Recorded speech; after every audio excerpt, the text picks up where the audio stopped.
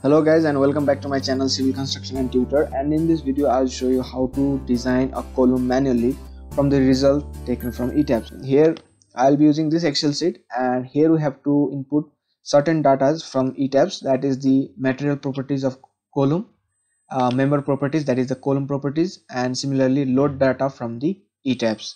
In ETABS, after analysis is complete, that is the analysis and the concrete frame design, we will get a window like this, and we will select one of the column for the design.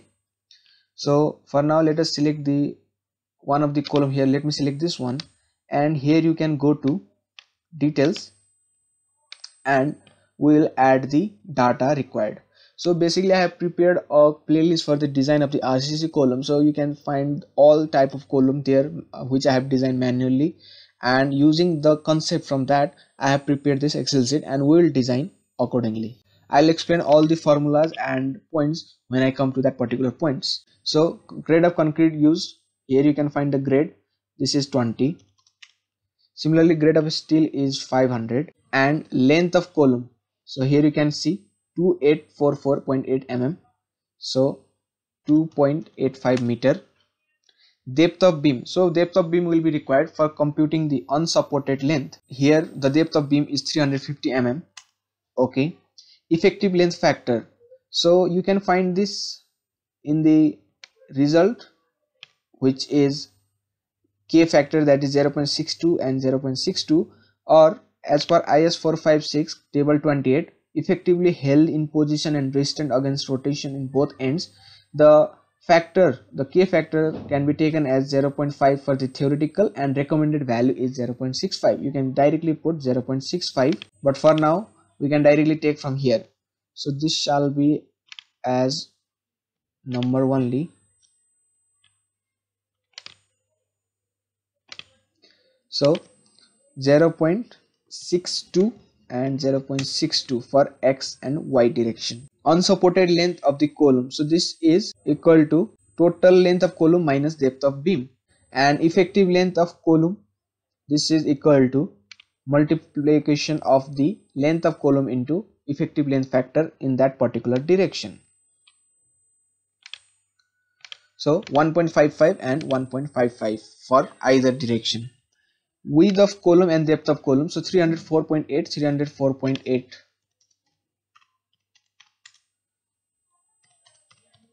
Okay, clear cover, so clear cover is 40 mm for column.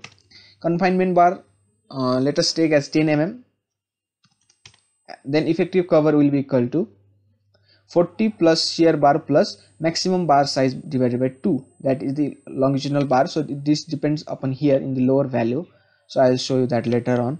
Now axial load of column, so firstly we will design the flexural capacity.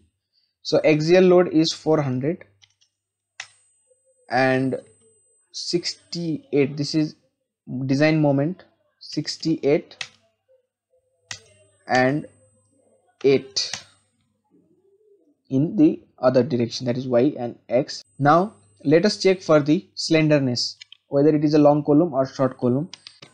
So in IS code clause 25.1.2 you can check for short and slender compression member using this expression, that is LEX by DX shall be less than 12 to design it as a short column. So LEX being the effective length along X direction, and DX being depth or dimension of that column in particular direction. So LEX divided by DX, this comes as 5.09, which is less than 12. So it is a square column, so the ratio will be same in either direction, and this comes as 5.09, which is less than 12, so we'll design this as a short column. In case of long column we have to consider additional moments, and that will be a different process. So in case of a long column we have to consider additional moment, and that is to be considered in this way. I prepared the Excel sheet, but it will make a longer video, so I'll be considering that in the next video. So we have to consider initial moments, so that will be a different thing. So for now let us stick with this short column only. Similarly minimum eccentricity, as per IS 456 we have to consider at least minimum 20 mm eccentricity for the design. In case if the eccentricity exceeds the value 20 mm, then that design eccentricity is to be considered. So minimum eccentricity EX minimum, so this is computed as L, that is the length of column, L divided by 500 plus dimension perpendicular to that divided by 30. So EX being in this direction, so you can see here in the sign convention also, EX being in Y direction, so we'll consider DY for computing eccentricity EX. So L by 500 plus DY by 30. Similarly for EY it will be L by 500 plus DX by 30. So 16 mm, which is less than 20 mm. So moment due to eccentricities is equal to PU into EY. So MUX EY, moment about x-axis, is equal to P, that is axial load, into EX, perpendicular distance. Similarly for MUY it will be P into UX. 400 multiplied by 16 mm. So this comes as 8 kilonewton per meter, 8 kilonewton per meter. Since the value is less than the moment mx1 and my1, so the design moment will be 68 and 8 kilonewton, mux and muy. In case of long column we have to consider initial moment as well, and as per that the design moment will be considered. So being a biaxially loaded column, it is very difficult to design, that is the exact design of column subjected to axial load and biaxial moment is extremely laborious. So IS 456 allows design of such column considering interaction formula. So firstly we'll assume percentage of steel, and then we will check for the design considering the interaction formula and check whether the design is sufficient or not. From ETABS we can take the percentage, so 1.69, so let me provide this as 1.7 for now. Gross area being B into D, that is width and depth of the column. So now we have to compute the moment carrying capacity of column, so we will follow SP16 for this. So this comes as 0.13, that is D dash being 60 and dx being 304, so this comes as 0.13. Similarly PT by FCK, that is percentage of steel divided by grade of concrete, this comes as 0.09, and axial load capacity PU by FCK BD, this comes as 0.22. Now for MU by FCK BD square, this is moment carrying capacity, that is ratio, this depends upon these values, and from graph of SP16 here you can see Fi 500, D dash by D being 0.15. For now we have 0.13, so the nearest value is 0.15, and equally reinforced, that is 4 side with equal reinforcement. We have PU by FCK BD, PT by FCK this curve, then we can compute MU by FCK BD square. For 0.22 PU by FCK BD and PT by FCK as 0.09, so 0.08, 0.1, so this between these two, and 0.22 we get this value as 0.14. So MUX1, this is the moment carrying capacity along x direction, about x direction, so this comes as 79.29 kilonewton meter. Similarly along y axis the ratio will come as same, 0.13, PT by FCK 0.09, axial load carrying capacity ratio 0.22. So MU by FCK B square D, so in this case B square D, and in this case it is BD square, so this also comes as 0.14. In case if the dimension along x and y were different, we get this value as different, accordingly the moment carrying capacity will be different. So for now MUY1 also 79.29 kilonewton meter. Now as per IS 456 clause 39.6, member subjected to combined axial load and biaxial bending, this condition shall be satisfied. That is the, for the exact design of column we have to consider interaction formula, and here the ratio of axial moment, design moment divided by moment carrying capacity to the power of a constant alpha, which is related to PU by PUZ, PU being the axial load and PUZ being the axial load carrying capacity of the column, which depends upon the formula 0.45 FCK AC plus 0.75 FY ASC, AC being the gross area of concrete, ASC being the area of steel. and the value of alpha ranges from 1 and 2 depending upon the ratio of pu by puz as 0.2 to 0.8.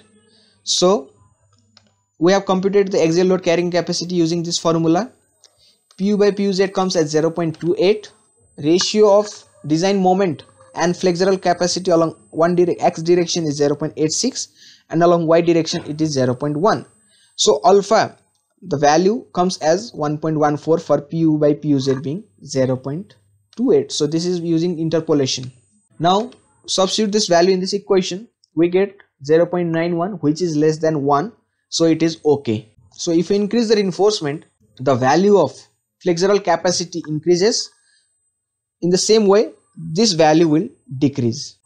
So for now 1.7, this is also okay. Area of steel required, so considering 1.7 and gross area this, we get the reinforcement required as 1579.35 mm square. So for this we can provide 8 numbers of 16 mm bar, and that gives total area of steel as 1608 mm square, and the conclusion is 8 numbers of 16 mm bar, and this should be within the range of 0.8 to 6%, maximum 4%, but we can also go up to 6%, but not less than 0.8%. okay. Now check for shear, that is, we'll just consider that design reinforcement from ETABS. Shear reinforcement is 337.85. Number of legs provided will provide 2 number of legs, so size of tie is 10 mm. So area of shear reinforcement, this comes as 2 into pi d square by 4, 157.08 mm square.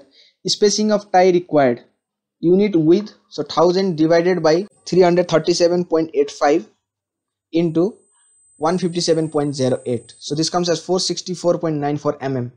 Spacing of ties provided, so depending upon the region, that is either is a confinement region or mid height of the column, we can provide 100 or 150 mm as per the ductile detailing. So, and the condition, this shall not be less than 16 times of the maximum bar provided, should be less than 300 mm, or least lateral dimension 305, and as per ductile detailing it should be 150 or 100 mm depending upon the region. Check for extra ties, so number of bar per face, so we have provided 8 number of bars, so equally spaced, so in each face it will be 3.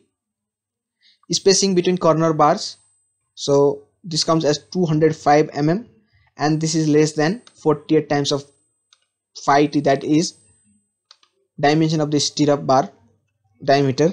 Spacing between the longitudinal bars, each bar, so 112 mm, which is greater than 75 mm, so extra bar is required or extra stirrup is required, and this gives the total shear reinforcement as 1570.80 mm square. So in this way the designing of the column is done considering manual approach. So I hope this video helped you, and if it did help, do like and comment and share with your friends. Thank you.